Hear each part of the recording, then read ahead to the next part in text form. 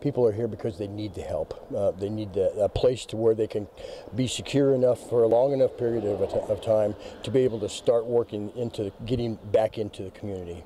Greg Nelson is one of the many success stories to come out of this shelter, a disabled veteran who needed help getting back on his feet after troubled times.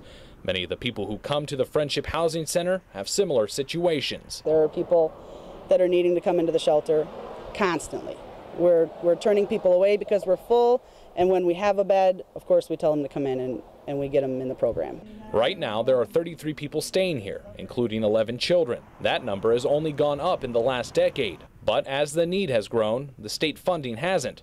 Over the last 5 years, grants have dropped by 60%. We've been struggling. I mean, it's been a conversation here in the office for a long time of what we can do, and we're always thinking of fundraising ideas and trying to get the community involved.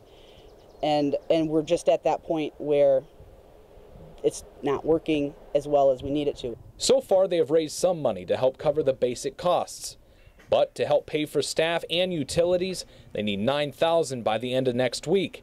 And to stay open through 2014, $150,000. It would take away a great benefit for this community. Most of the people that come out of this program that are successful become productive members of society within our own community here in Gaylord.